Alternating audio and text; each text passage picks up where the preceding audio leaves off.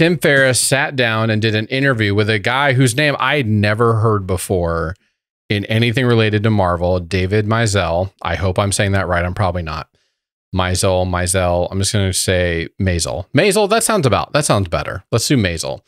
So David Maisel, I'd never heard his name before and connected to anything Marvel, MCU, anything like that.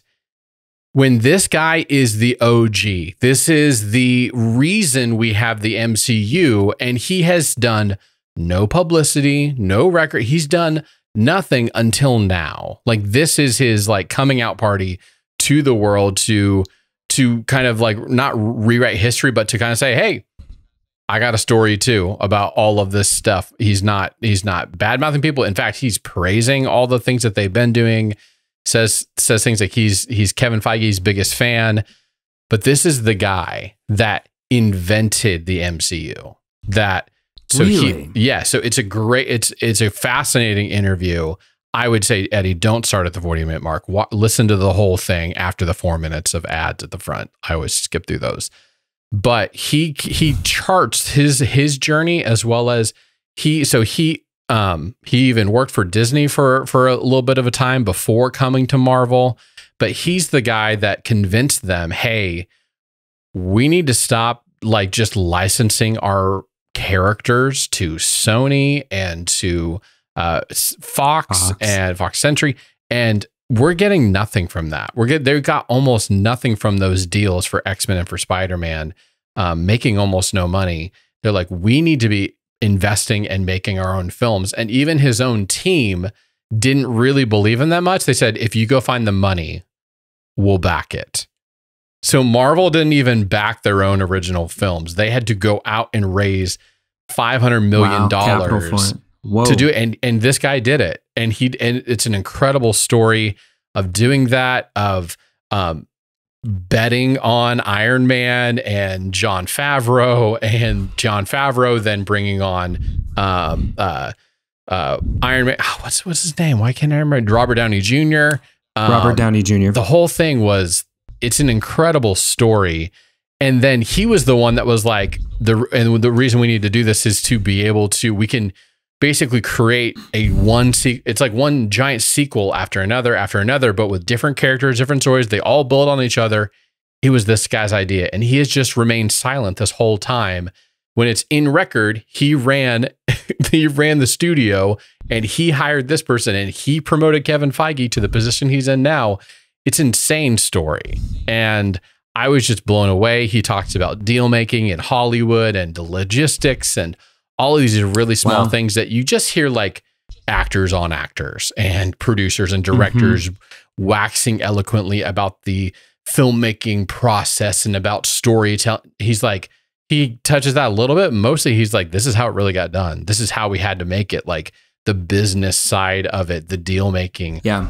The time that he pitched to Disney, inside of Disney, hey, we should buy Marvel, years earlier, and they said no, and they had to pay a massive steep price when it started really taking off.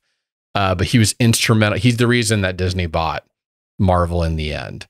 So it's an incredible story that I'm just like, y'all, if you care about Disney movies, if you care about Marvel and you're interested in filmmaking and even the business side, especially if you're interested in like the business and the nuts and bolts, how does this really get done? Not just woo, I made this incredible story.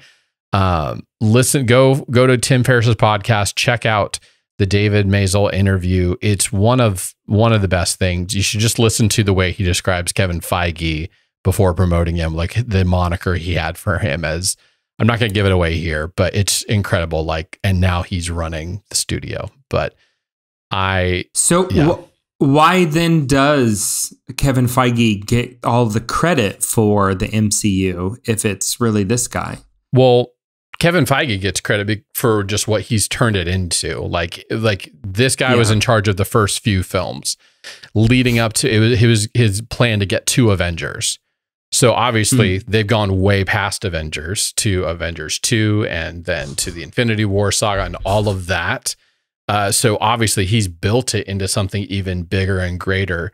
and has done a lot more press and has put himself out there. This guy just wasn't interested in that. And he got it to a point, and then he moved on. He moved on pretty quickly after getting it all set up and going. He was like, I'm ready for a new challenge. He's not at Marvel anymore. No, he's not. He's moved on to other things. He did the Angry Birds film. They had to do the same thing of raising their own capital to make that film.